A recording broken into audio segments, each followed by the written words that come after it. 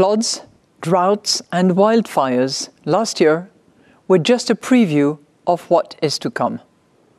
A hotter climate and nature loss are changing our economy and our financial system.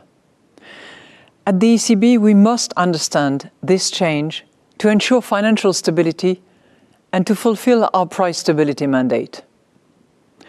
With our new climate and nature plan, we focus on the following three things. First, the green transition. Second, the growing physical impact of climate change. And third, the risks from nature loss and degradation. We will study the impact on the economy and the financial system. This will help us improve our own models.